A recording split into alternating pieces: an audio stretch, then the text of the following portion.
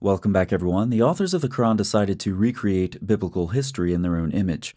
This process of Islamization entails leaving aside anything that the Quran's authors were ignorant of or anything that disagrees with Islamic theology.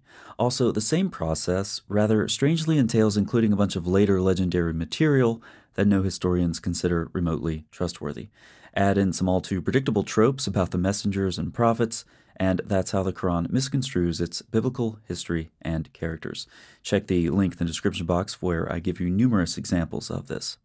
Now, all this could hardly be more true with the Quranic Jesus than anyone else due to his numerous mentions in the Quran, far more than, say, Muhammad, who barely gets mentioned at all, leaving it up to Muslim translators to bracket his name into the Quran dozens of times.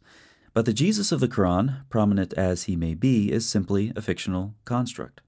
He's molded in the theology of the Quran, and that's about it. This means that the person and work of Jesus is lost and distorted, as is the context in which he lived and breathed, the Hebrew Scriptures and first-century Judaism. While much could be said about the Quran mangling its portrait of Jesus, in this video I wanted to focus on one major theological theme that runs throughout the Bible, centering on Jesus, but completely absent in the Quran. This is one of many examples of the latter's disconnect from the books it claims to affirm. One problem with the disease of leprosy for the ancient Israelites was that it made them ritually unclean. Leviticus 13 describes how a leper was brought to the priest to be pronounced unclean after examination. This person would then have to be isolated from the community to contain the disease. The next chapter describes the process for lepers who are healed. Again, the priest is the one who examines the person and guides the former leper through an offering process, after which they are cleansed and able to return to the community. Tracing the priestly theme through the New Testament, many viewers will probably be familiar with how the book of Hebrews describes Jesus as the great high priest. However, many interpreters have noticed lots of places where priestly descriptions of Jesus occur in the Gospels. While a book like Hebrews frequently teaches us theology through propositional statements, the Gospels are narrative, and so in many cases they show us who Jesus is. So let's look at the Gospel of Mark and see how he shows us Jesus is a priest like none other. This theme begins very early in Mark in chapter 1. Here are verses 23 and 24. And immediately there was in their synagogue a man with an unclean spirit, and he cried out, "What have you to do with us, Jesus of Nazareth? Have you come to destroy us? I know who you are, the Holy One of God." Recall that in Mark's Gospel especially, he stresses that Jesus' followers are very slow to recognize him for who he is, but the demons know it immediately. So this unclean spirit calls Jesus the Holy One of God. Now this is a theologically loaded phrase because it sounds, well, a little priestly. Psalm 106 uses a very similar phrase referring to Aaron, calling him the Holy One of the Lord. Ultimately, this comes from the description of the priest's clothing back in Exodus 28. On his forehead, the priest wore a golden plate that said, "A holy object for Yahweh." So back to Mark's Gospel, if the functions of a priest included both cleansing person and sanctuary, and Jesus is a priest like no other, then the last thing you want to be is an unclean spirit in the synagogue, standing before Jesus the priest, awaiting your destruction. The unclean spirit fears the one who can make clean. And throughout his first chapter, Mark emphasizes that Jesus did just that. He healed many, cast out demons, and became very popular, so much so that everyone was looking for him. But popularity isn't the point. We know from the Gospels that crowds could follow Jesus for many reasons. We all know of famous people today, but we know of these people without having any sort of relationship with them. So, Mark zooms in for another perspective, as he gives us the scene of a man, a leper, who's having a personal encounter with Jesus. And this is where it's helpful to have that Leviticus background from earlier. And a leper came to him, imploring him, and kneeling, said to him, "If you will, you can make me clean." Moved with pity, Jesus stretched out his hand and touched him, and said to him, "I will be clean." And immediately the leprosy left him, and he was made clean. And Jesus sternly charged him and sent him away at once, and said to him, "See that you say nothing to anyone, but go, show yourself to the priest, and offer for your cleansing what Moses commanded, for a proof to them." This man is part of a milieu where he must go to a more conventional priest before he's let back into society, and naturally Jesus accommodates that. But it's only a formality. Jesus actually makes the leper clean. The leper will show himself to the priest, but only as proof, not pending the priest's examination. Jesus already made the pronouncement, "Be clean." Perhaps most strikingly, Jesus touched the leper.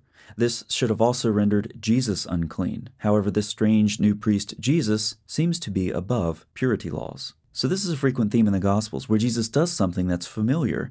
It has theological continuity and categories in the Hebrew Bible, but at the same time, he goes far beyond anything that preceded him. So in the same chapter of Mark's Gospel, the crowds are amazed at Jesus' teaching, because he taught with authority, unlike the scribes. As we've already seen, he has power over unclean spirits, power he even shared with his disciples in chapter 6. In chapter 2, closer to our immediate context, he has the authority on earth to forgive sins, something closely associated with the function of a priest in the Torah. So Mark's Gospel makes it clear that Jesus does things familiar to the theological categories of the Hebrew Bible, but advances them in astonishing ways. Jesus' priestly acts are certainly a prime example, and these things that Jesus did made him famous. Even much later, in times and places far removed from Jesus' life, written and oral tradition continued to be produced, circulated, and embellished. So, how do you make Jesus even more extraordinary in those legends? Well, maybe he performed completely pointless miracles like talking as a baby or making clay birds fly, things that we see, of course, in the Quran, which has absolutely no theological anchor, continuity, or context for anything Jesus does. Thus, the Quran says, "Remember when God said, 'Jesus, son of Mary, remember my blessing on you and your mother, when I supported you with the Holy Spirit and you spoke to the people while you were still in the cradle and in adulthood.'" Not sure why it's necessary to add that part. "And when I taught you the book and the wisdom and the Torah and the gospel, and when you created the form of a bird from clay by my permission, and you breathed into it, and it became a bird by my permission, and you healed the blind and the leper by my permission, and when you brought forth the dead by my permission, and when I restrained the sons of Israel from violence against you, when you brought them the clear signs, those among them who had disbelieved said, 'This is nothing but clear magic.'" So the Quran takes material from much later sources that aren't recognized by anyone as being remotely historically reliable, with no theological underpinnings, and lists them along with the healing of a leper, which, as we've seen, has deep theological implications. Then it casts them all under the broad rubric of the Quran's signs, which are performed by many of the Quran's other cardboard cutout messengers. It's also important to note that the Quran treats these strictly as sign acts. That's wrong. Jesus doesn't simply perform the sign of healing a leper. He is, in his person, performing the role of priest like none other. The act says something about his identity. That's the point. The Quran also mentions Jesus healing the blind. Notice again, casting Jesus' actions as purely signs. And again, this is wrong. From Luke 4, the scroll of the prophet Isaiah was given to Jesus. He unrolled it and found the place where it was written, "The Spirit of the Lord is upon me, because he has anointed me to proclaim good news to the poor. He has sent me to proclaim liberty to the captives and recovering of sight to the blind, to set at liberty those who are oppressed, to proclaim the year of the Lord's favor." He rolled up the scroll and gave it back to the attendant and sat down, and the eyes of all in the synagogue were fixed on him. And he began to say to them, "Today this scripture has been fulfilled in your hearing." It's not just that Jesus healed the blind, it's that Jesus was identifying himself as the messenger of Isaiah. It's not just the sign, it's his identity. The Quran doesn't tell you about Jesus' person, his identity.